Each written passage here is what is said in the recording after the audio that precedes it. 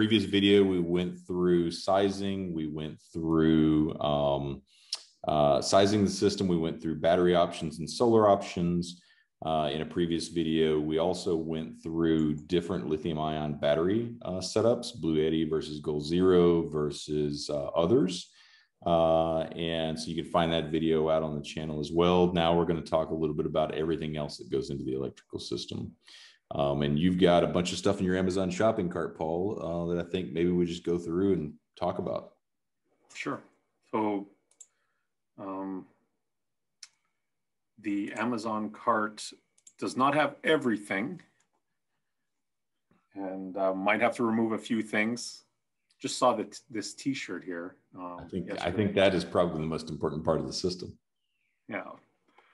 Little Mandalorian, but let's take a look at what I've got here, JP. So originally, and this is still in here from before we started talking about the kind of the package deal, moving away from the AGM battery. So I'm thinking this is going to go. I think we've in my case, we don't need. I think that's true. You won't need the inverter if you're going with the Bluetti. And just updated with this when I had to add it back. So do you want to work your way top to bottom or accessories? Because I've got the lights, I've got a few buttons. Yeah. Let's go through top to bottom. It's just the easiest way to maybe to stay organized here. So the master control switch there up at the top, you don't necessarily have to do that, but the nice thing about that is that when you get ready to park the trailer, you can just reach over, turn this thing from on to off, and we'll wire it in a way that it shuts off every single possible thing that could have a current draw. You don't have to unplug anything. We just basically turn it off. And so I think it's good to have in a system. And it doesn't matter if it's red or black. So you can. Well, it's $4 cheaper if it's black. Oh, is it? Okay. As long as you were able to find it, then I think red will be fine, or black will be fine.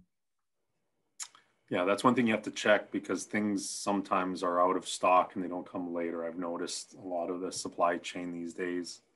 It's been problematic. So you find what you're looking for, but it doesn't come for a couple months. So, okay. So on wiring, as we're going to the next thing in the list, the things that I've kind of learned here over the last few years of messing around with these things is that making sure you size your wires appropriately for the length that you're going to be running them and the amount of current you expect to go through them is very important.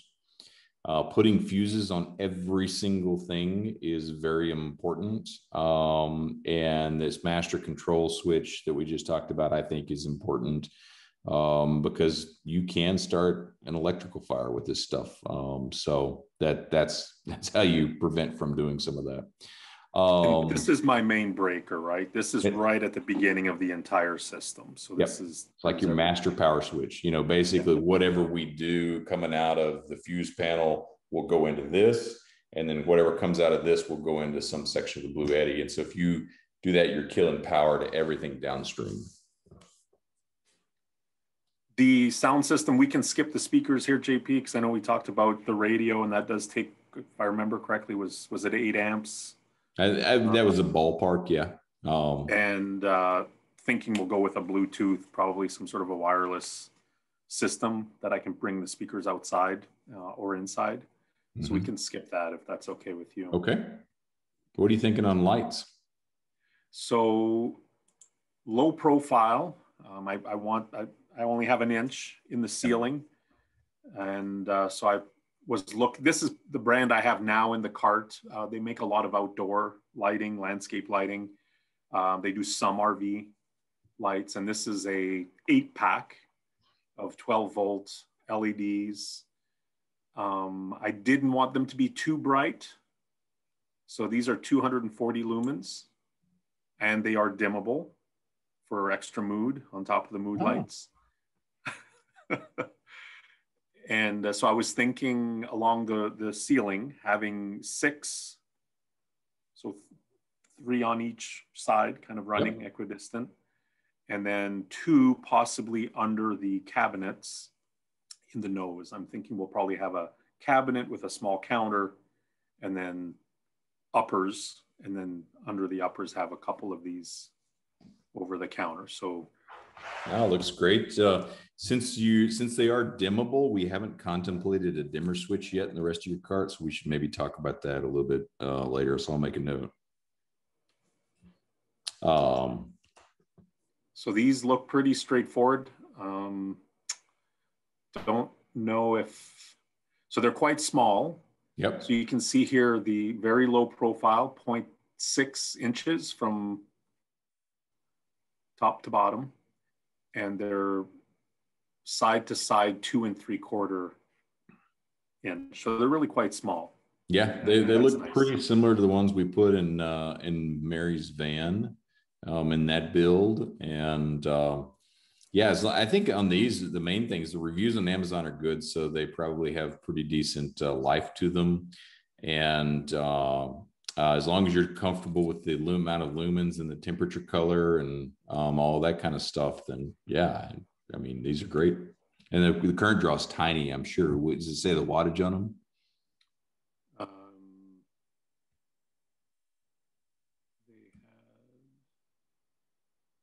I mean, as long as they're LED, I know they're going to be small. But yeah, no, I know it was low, but I guess the 3 watts. 3 watts. Light. Yeah. Yeah. But tiny. Yeah. You know, and you basically take watts divided by volts to get the amp draw. And so, you know, 3 divided by 12. So you're at a fourth. You're 0.25. I think that's actually what we estimated on the whiteboard yesterday or Monday, whenever that was. So we were actually right on the mark. It was 0.25 times 8 lights. So 2 amp draw for your lights. Yeah. So and these, and I agree, the lumens is important, and this particular set has either the natural white, you know, that whiter white, or the warmer, the 3000. Yep. Warmer white. So yeah, whatever you need to set the appropriate mood. Exactly. It's all about the mood. It is. So we don't have the wiring or the dimmer switch, so we'll have to make a note of that. So let's jump down to the relay next, because you may or may not need this. So we did this in Andy's ambulance build. So if you click into that guy there, so what this is this is a latching relay, and basically that just means it has memory. And so you wire power into one side, you wire your lights into the other side, and you wire your switch in. And when you press the switch, it changes the state of the relay, either open or closed on different circuits. And so with this one relay, you could have one switch that you walk into the trailer, and so you said you're going to do three lights down each side, you know, 2, 2, and 2. You could think of those as zone 1, zone 2, zone 3. You walk in, you push the momentary on button, zone 1 comes on and stays on. You push the button again, zone 1 goes off, zone 2 comes on. You push the button again, zone 2 goes off, zone 3 comes on. You push the button again, all 3 zones come on and stay on. It's a nice touch. And it's kind of fancy, but to be honest with you, you could get a 3-gang switch with little rocker switches, and you could have zone 1 switch, zone 2 switch, zone 3 switch, or all switches on. It's up to you. It doesn't matter. If you want 1 switch, you want 3 switches. That's the big difference. It was a nice touch in the ambulance. It's really sweet the way that it works. And we're a year plus into that build now, and I don't think Andy's had any trouble with that setup at all. It's up to you. If you want to do that, we can do that. If you want to do 1 or 3 switches in a 3-gang set, you can do 3 switches in a 3-gang set.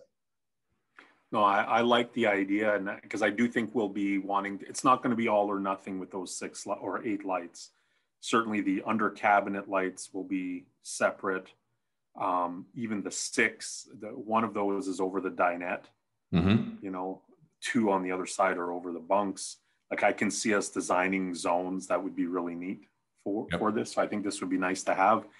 And we may be able to incorporate, because you remember the kitchen's in the back, and that might be a separate light, but run from the same system and same switch, where I could do all zones, including the kitchen, just the kitchen, interior under the cabinets. You know, I think we could design something that's really neat. If you go back up to that, Paul, let's look at it there for a second. I'm trying to remember. This one looks like it has, I'll have to do just a little bit of research offline here and see. We want to make sure that we have one that has 3 zones. And so you've got different options here at different price points. So that one, first one only has 1 zone. I can kind of see that by looking at it. And then if you go down to that one, see where it's got the A and the B. And then is there one that has an A, B, and a C? No, it looks like these are 1 zones and these 2 are 2 zones. This one does 12 volt. This one maybe doesn't. So it looks like this is the only one and it's only got 2 zones. Yeah. So we definitely want a 2 volt or 12 volt with 2 or more zones. We might just check offline to see if we can find a 12 volt with 3 zones on it. I know this is the one I sent you. There may be a 12 volt with 3 zones that we can find later offline and incorporate. Sure. With them. And with these things, if you're comfortable with it on these parts, they're like $25, $28 or so. We might order a couple of them just to give us a little bit of flexibility. If we change the way we want to wire something, we've got an extra part. If not, you can send it back. Yep. Okay. Although we're very bad at returning Amazon purchases. Yeah. Sometimes they make it really easy just to keep it. Yeah. And then the switches. So, I found a couple of different examples here and sent them to you. I think that first one there, the latching push button. So does that mean it's latching and it has the latching relay built in, or is it just when you push it, it locks in? That's what I thought. I interpret it as latching means when you push the button, it stays in. Yeah. Well, that's actually it pops out. A technical term on a latching relay means it has memory. When you push it, it stays, engaged. The relay stays engaged. It's not a mechanical latch. It's an electric latch. Does it have a wiring schematic down there on either one of these? Keep going down through the pics. I can't really tell from that. Here's the other question about this. So I like the ones we did in the ambulance build, when you push them, it lights, the halo light lights up, the little blue halo, which was kind of neat. And it only happens when you push it, right? So when you let off of it, it goes away. It's kind of a nice touch. I think the ones you had in your shopping cart right below that also had halo lights in them, but they didn't say they were latching. Right. And these had an option for being lit or not lit. And I'll be honest, I think these aren't. I'll be honest, if you're in a small trailer, and this is just back in the days, even from when I used to travel a lot, hotel rooms, and some rooms would have really bright smoke detector lights or the furnace, the thermostat. And I don't know what it is, but I developed a sensitivity to these bright kind of lights, even though they're small. And when you're in a small space in a trailer and you have that one light, that power that's just really bright, you end up looking for tape or something, or, to cover it up. Yep. And so I think that's something to consider is, where all these annoying little lights going to be coming from. And it's one thing if it's only lit up when you turn it on, but it's another when you have components that have a bunch of little lights and clocks and things. So I'm actually erring on the side of darkness here for at night. I'd rather have dark switches unless they only light up when I turn them on. Yeah, I agree with you 100%. I've got electrical tape over certain displays in different places for that very reason. So yeah, that's fine. Here's the thing with these switches.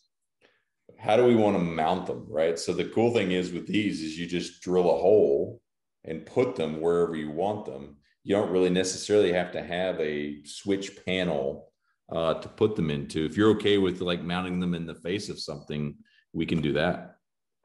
Yes. So the exact location we have to finalize once we look at the bunks and where they finish by the door, and if there's space there on the left when you come into the door, or I think the natural place would be to the right. So when you come in through the side door, the right is the nose.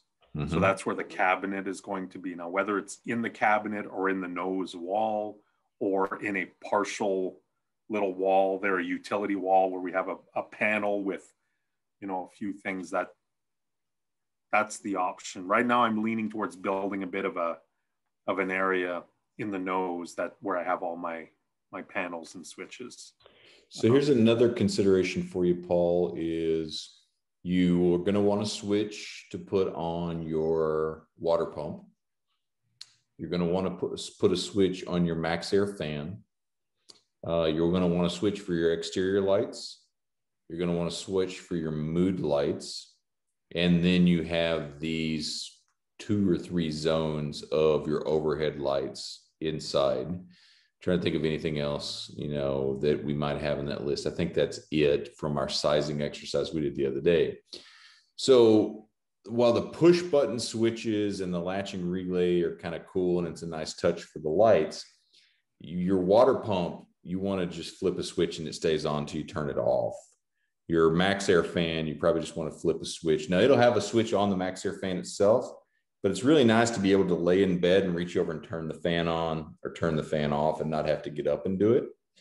So there is a argument to be made here for rocker switches in a gang panel, and instead of doing the light zones and everything like that, just having a 6 gang panel rocker switch. Thought about anything like that? Right. I've seen switches that they sell for RVs, and they're fatter. They're kind of like a toggle switch, and they're a little thicker. They were, if I remember correctly, they were like $30 per switch for a single switch. And I don't know if I was looking on the wrong, or maybe I was looking at switches that were, you know, had features that I didn't need. They look like regular switches to me, but I'm happy to look at a 6 gang. And also, I think the switches, there will be some in the front, but you know, when you go to bed at night, I don't think it would be okay to have switch towards the bed or towards the back of the trailer as well. So I was just looking real quickly there on Amazon to see. I mean, the nice thing about these is that they are tiny, right? So they're not going to obscure anything else really. You can just kind of put them very discreetly where you want for the different switches.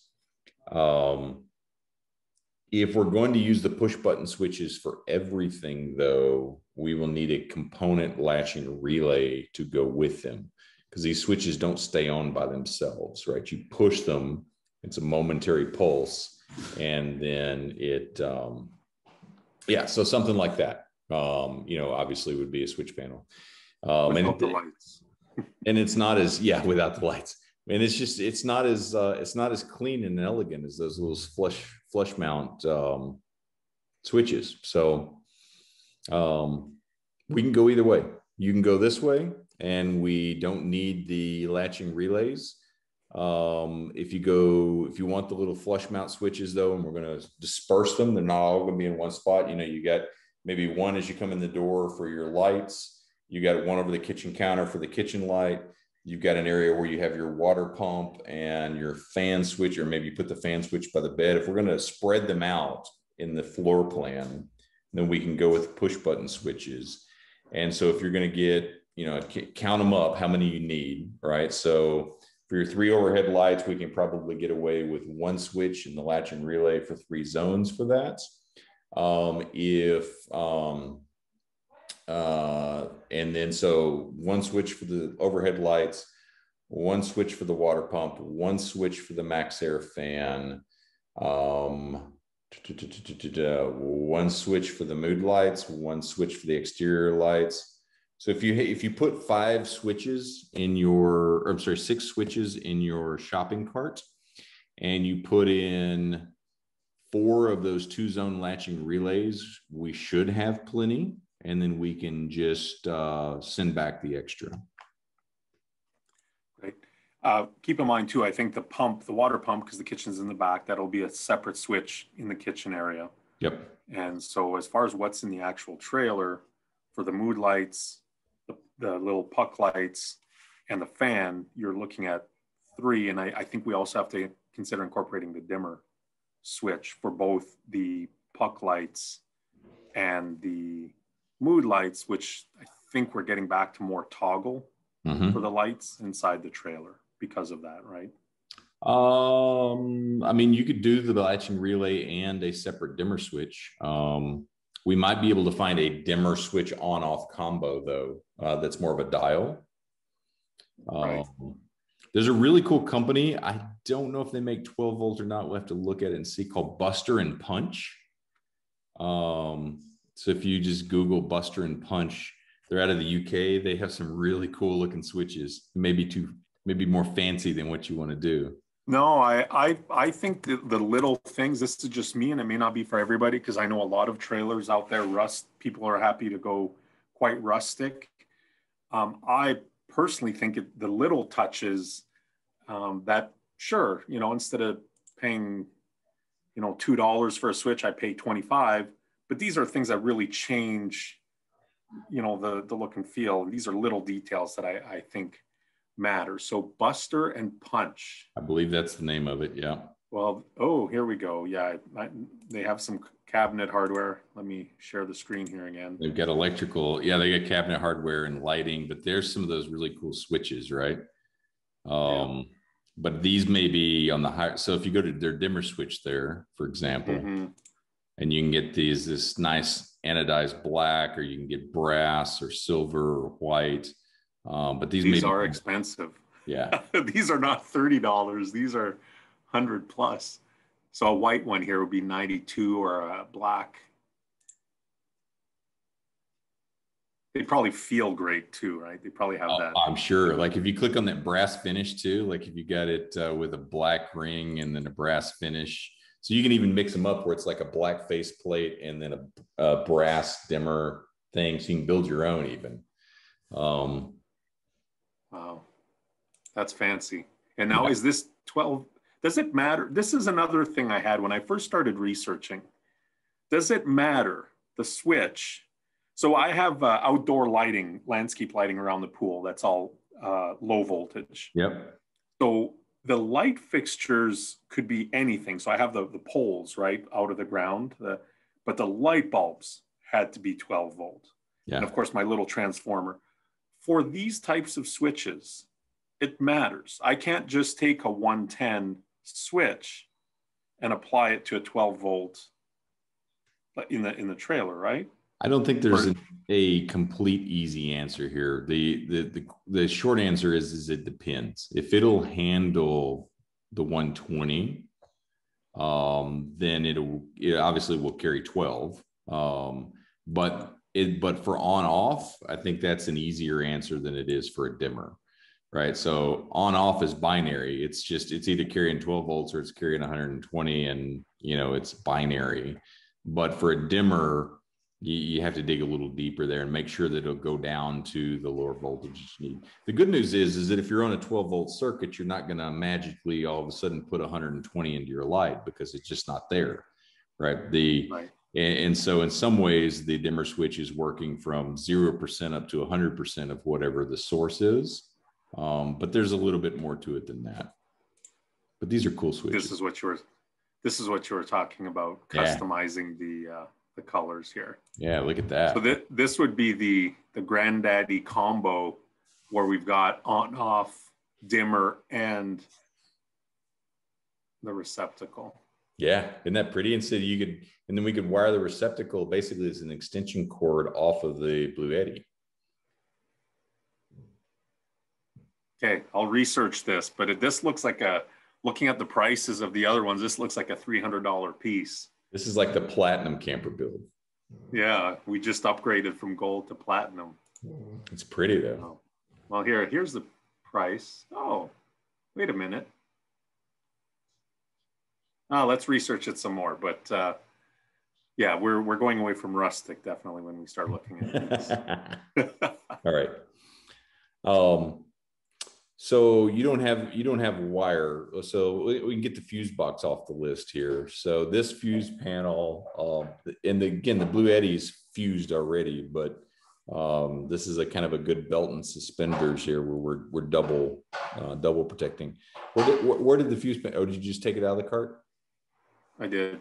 Oh, I would leave it in there because like I said, it won't hurt to have it in there in addition. That way, if some point in the future you decide to sell the trailer and a person coming in behind you is going to do lead acid instead of putting a Bluetti back in there, everything's already wired for fuses and ready to go. Tell me what that fuse box was, JP. Do you remember offhand? Blue Sea fuse panel.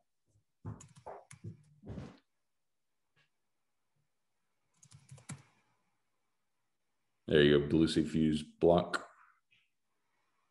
You'll have a couple of different options. And so we were down the ways here. I think we were looking at a 12 circuit with a negative bus. Okay. So 12 just basically gives us 12 individual zones, and the negative bus means that we have our positive and negative all in one spot to wire to. And so everything would run after my main control, my on-off switch. After that, now it's starting to distribute it through this to my different circuits, if you will. So I'd go, one of them would be used to go to the switch that lights my puck lights, my mood lights, separate one for my max air fan, separate one for the water pump. So this is really where everything starts. Yeah. So this is the panel. This is the panel. Out of your 12 circuits here, your max air fan would be on one, your water pump would be on one, your fridge would be on one, your ceiling lights would be on one. You might do the stereo on one. You might do the mood lights on one. But yeah, we're beginning to separate out the system here for troubleshooting and safety and all of those types of things. And most likely we will do one set of positive and negative leads out of the fuse panel into the Bluetti, and that'll run the majority of your system because you have one 25 amp circuit on the Bluetti for 12 volt, and that's where this guy will go into. The only deviation to that is that we might put the diesel heater on its own 10 amp circuit on the Bluetti. So it might skip the fuse panel and go directly into the Bluetti, something like that. Got it. And then I was going to look here, Paul, real quickly. Wire length, amps chart.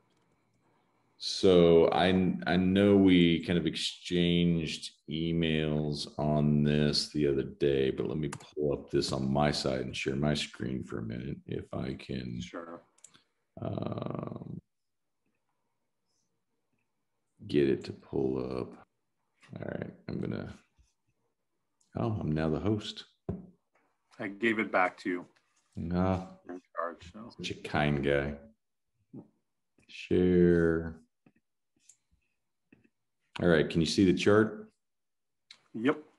All right, so amps up our y-axis, length of the run on our x-axis, and the gauge of wire that we need, because you're going to need to get a spool of wire for us to do all this stuff with. Sorry, when you say spool wire, what do you mean? Like a spool, like a spool of thread, but a spool of wire that will come out of the fuse panel and will go up with a wire to the overhead light. Okay. And all I thought maybe you were referring to, I've noticed some people have, so typical house wire, it's all together, right? Your hot, your ground, and your white, black, and copper. So sometimes they're separate, yep. Positive and negative, in two separate spools. Yeah, ideally, and we'll search on Amazon in just a minute, we'll get one that is coaxial. So you'll have your black and red, your positive and negative together in one set of insulation, but it'll have two wires, and it'll be of a certain gauge. And so you'll have 100 feet of, you probably need more than 100 feet because you go through it pretty quick. So let's just kind of talk through that real quick. So your trailer is 7 foot wide and 12 foot long. And so if the fuse panel is in the nose of the trailer, then in theory, the longest run you would have would be 12 foot to the back of the trailer and 7 foot down to the nose of the trailer. So 19 feet. Plus, let's say then it's 3 feet down the wall or 5 feet down the wall on the back. So if you're coming up from the nose, across the back, halfway down, you could have a pull that is 24, 25 feet in length for one pull. So for example, your kitchen, let's think through this. Your kitchen's going to be on the back and you wanted your water pump switch on the back of the trailer, but your battery and your fuse panel are in the front. So it means we've got positive and negative coming all the way to the back of the trailer. And your water pump is in the back of the trailer. Let's assume for a minute the water pump's in the back of the trailer. We hadn't talked about that yet. Where are you going to put your water tank? I think it'll be towards the back. It's just a question of whether it's in front of the axle or behind the axle, but it'll be right where the axle is. So one scenario is that you've got a positive and negative run that comes from the nose of the trailer up along the ceiling and down to the kitchen counter. You have an inline switch. Then the wire continues down to the water pump. And so that means assume another 6. What's that? Assume another 6 feet. So down and across, so 8 feet. Assume, say, another 8 feet from the switch to the pump. Yep. So that's a 30, could be a 30-foot pull. And your water pump, probably is drawing 6 amps. And so we're in this bottom rung here of 0 to 20. So a 10 gauge wire would be fine for that. 10 gauge is heavier and harder to work with versus a 12 or a 14.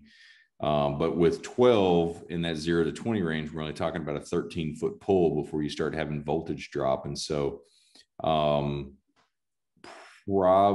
little LED lights in the ceiling, you could get away with 12 or 14 gauge wire because they don't draw anything. And it would be a lot easier to work with. So all that is to say, probably want to get 2 spools of wire, coaxial, 1 10 gauge for the longer pulls with higher current draw, and 1 12 gauge for the shorter pull, length of pull wires, or for the lower current draw. So if I were to hop to Amazon here and we just look at coaxial.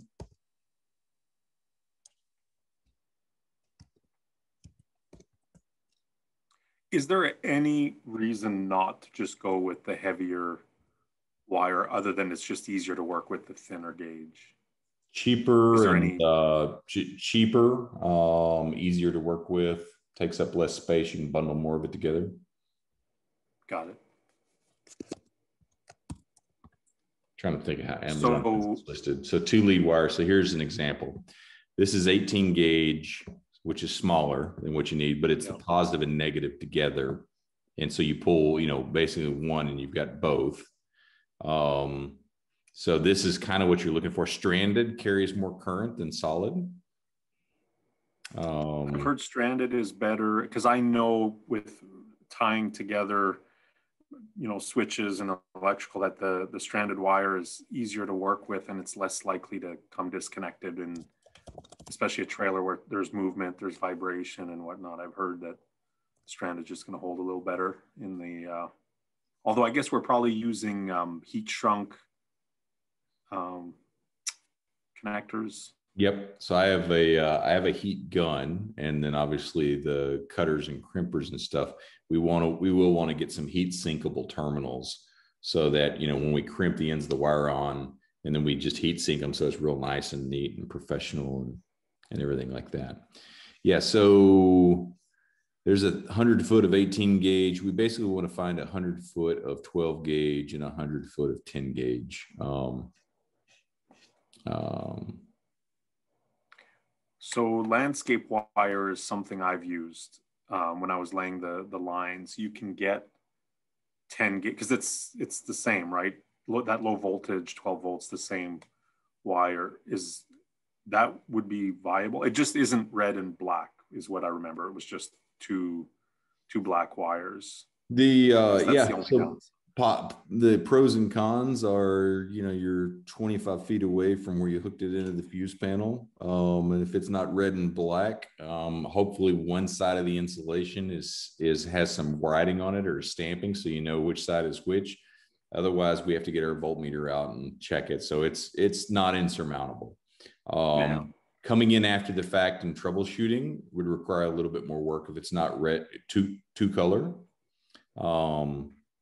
But yeah, totally manageable if you wanted to go to Home Depot and pick up a spool of low voltage wire. As long as the gauge is sufficient to carry the current, then I'm not going to cry about the color. So we'll need quite a few feet, because just doing that quick exercise on the pump in the back there, that's one run for one appliance, one switch, one unit, if you will, the pump. And we were at, what did we say, 30 feet? Could be 30 feet, yeah. One could envision you using 300 feet of wire. So really, we'd probably be looking for, I don't know what lengths they come in, but we're guessing about 30 feet for the heavier, the 10 gauge for the pump. Everything else can run probably on the 12 because it's going to be one circuit for the ceiling lights. But they run well, unless we do different zones. If you're doing different zones, it's three different pulls. Right, so it's not a continuous circuit. That's right. So that's another thing with the zones. You have to run separate circuit from box to light. Mm-hmm. Got it. Okay, so then that'll just add. So we just have to do the measurements of running one wire each time.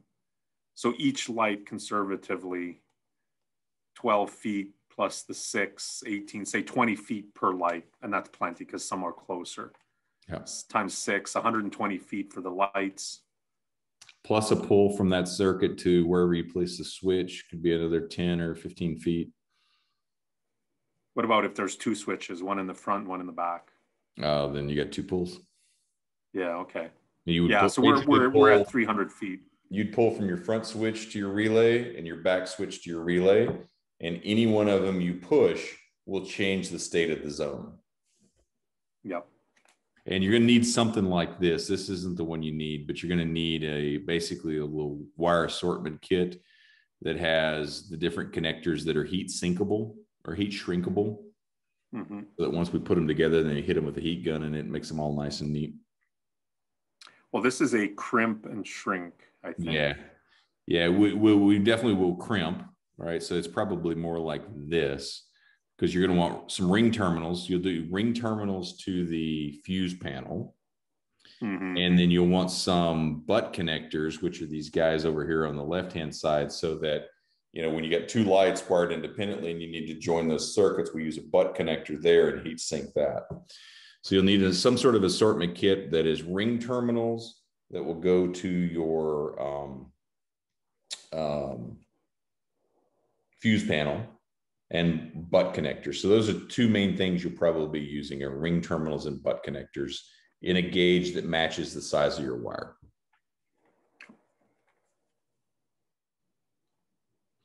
The last thing I don't know is the Bluetti. There's going to be some way that we access that port, right? So it may be like an MC4 connector, an Anderson pole terminal, or something like that, of how we plug into the Bluetti. We're going to have to figure out what that plug is and be able to plug it in. Right, and we'll need the wall receiver for the outside of the trailer as well. Yep. Yeah. The actual plastic. Like the shore power thing. Yep. For shore power. And then like for solar, then it's a separate piece coming in. Yeah, and I'll see if Andy can send me a link to the shore power receiver that he used on the ambulance, because it was nice and heavy duty, and also to see if he can help us figure out what thing we used to come through the roof in the ambulance to get the solar panels in. Yeah, the Arctic Tern folks. So that's where we bought the windows. We're waiting for those to come late. Well, actually, it'll be early next week. But they also sold the pieces for the water inlet and the shore power inlet. Oh, so it's just a nice plastic attachment. Might get it from them then, because it's probably pretty well made. Yeah, there are a few that make them, and they range, $30 to $60 per. I think it makes a difference. Again, this is the exterior. Want it to look nice. I think I will go black because of the color of the trailer, but it's crazy once you start looking at the options and if you want to do it well and you start evaluating your options, you can actually overanalyze this stuff. Even, for simple pieces, you can really get lost in the research. Yeah, you can. Well, did you get what you need for today? And it sounds like there's a few pieces still to research yet, which are the terminal connectors. You got to figure out your shore power and water inlet pieces. I'll try to do a little research and see what we need to plug into the Bluetti with. Yeah, and you got to decide whether you're going to go Buster and Punch or some other sort of dimmable switch. Yeah, I'll take a look at it here. I was starting to look it up on Amazon as well, because that would be delivered a little quicker. But yeah, work out a few details. I'll add a few more things to my cart. We'll be able to place the order today or tomorrow. And as the pieces start coming in, we'll be able to line everything up and start scheduling the install. All right. Text me back tonight if you run into any questions about switches or anything.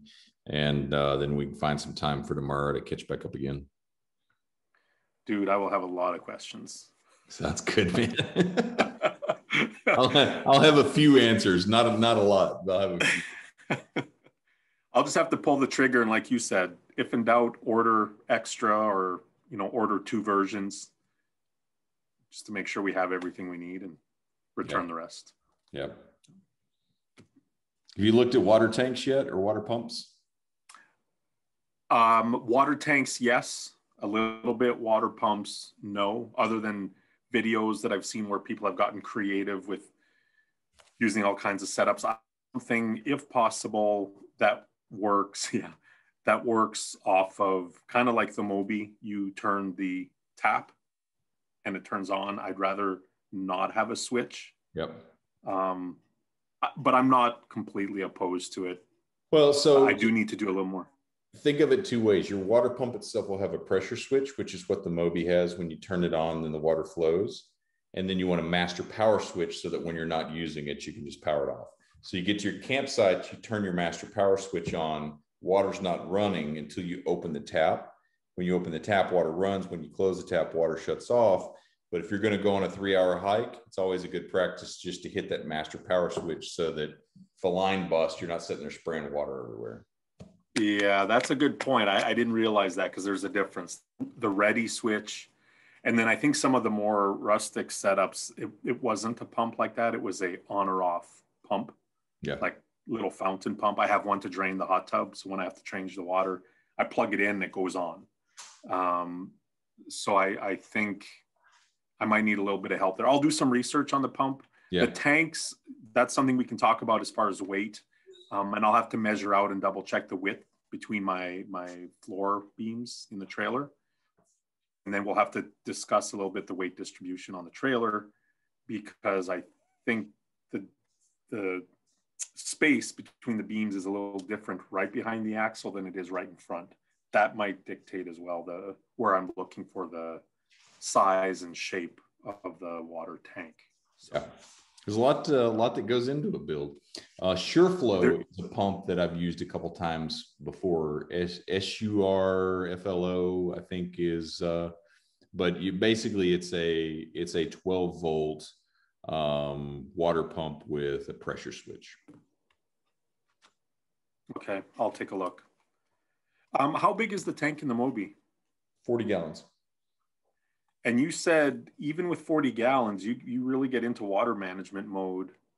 Oh, yeah. If you're out for a week, right? Like, I mean, you end up going through it. You learn how to wash dishes differently. Like the first time I went camping with Sarah, we went to an island where there was no water on an island, and she washed dishes and made pasta or something like that. And about 3 or 4 hours into the first day, we were out of water. 40 gallons, boom, gone like that. You don't think about it, but when you're at home washing dishes and stuff, when the water's running, 40 gallons is nothing, right? Yeah. And so you get into the habit of, okay, you know, I'm going to turn on a small trickle to wash my hands. I'm going to change the way that I wash dishes. I mean, yeah, even 40 gallons sounds like a lot, and it goes, especially with an electric pump, you'll blow through it in no time. Yeah. So you would recommend going roughly that size then, no smaller? Yeah. 20 because weight is an issue, and 40 would be nice. Right. Okay. Because weight is an issue, right? A 40-gallon tank fully, full is 300 something heavy pounds. enough. Yeah. Yeah.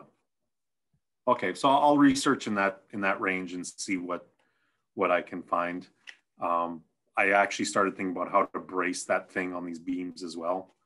So there's a few, and of course you have to do that well, because if you lose it's heavy, right? It's easy to put up, but when you fill it with water, that thing's pulling. And if you don't have the braces on right, you'll end up with a sliding tank full of water on the asphalt when you're heading out of the neighborhood.